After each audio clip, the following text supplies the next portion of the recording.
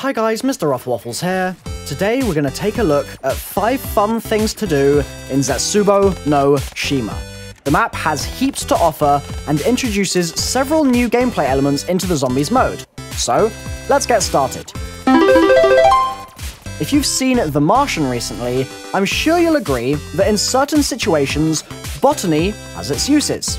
This just so happens to be one of those times. On Zetsubou no SHIMA, there are buckets littered around the map, which you can use to scoop up samples of 115 infused H2O. This irradiated water will cause any seeds you plant, after a few rounds, to turn into a huge, layering plant that will attack anything and anyone that comes within its grasp.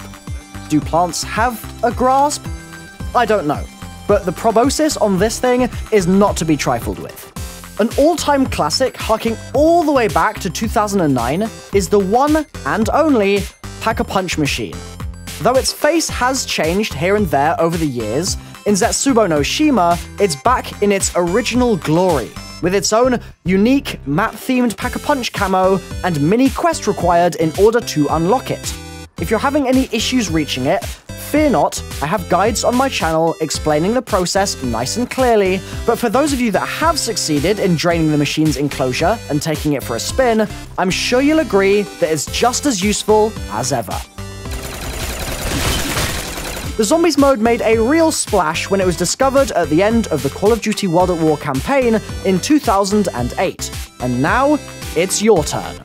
Zetsubou no SHIMA contains several areas for you to get your feet wet, from a pleasant paddle in the spawn room, to some more serious deep-sea diving elsewhere in search of long-forgotten treasures. From secret codes to buildable pieces, the depths will yield plenty to keep you diving in again and again. Spiders are just horrible. I'm sure we're all agreed on that. In Zetsubou no SHIMA, not only do they scuttle their way into your path every 4 to 5 rounds or so, but they also stop you from doing things like buying perks or gobblegums. Now, I hear you cry, how on earth, MrRoflWaffles, are they doing that? As a spider zips its way across your desk? Well, quite simply, your arachnid friends have mastered the art of shotting web over anything useful in the map, and as such, they do so at every possible opportunity.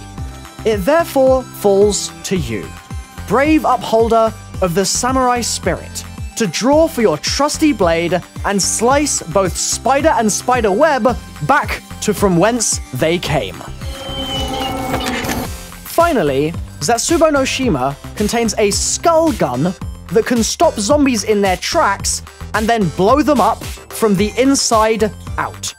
Do I need to say anything more? The skull of Nan Sapwe is a little tricky to get your hands on, but again, I have a guide tailored to your needs in the description down below. It's on my channel.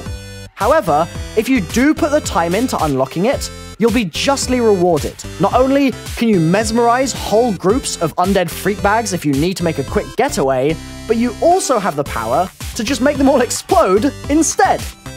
What's more, it recharges, so you can keep using it throughout your match without worrying too much. Use it wisely, and the zombie scourge will be heading back to their graves in no time.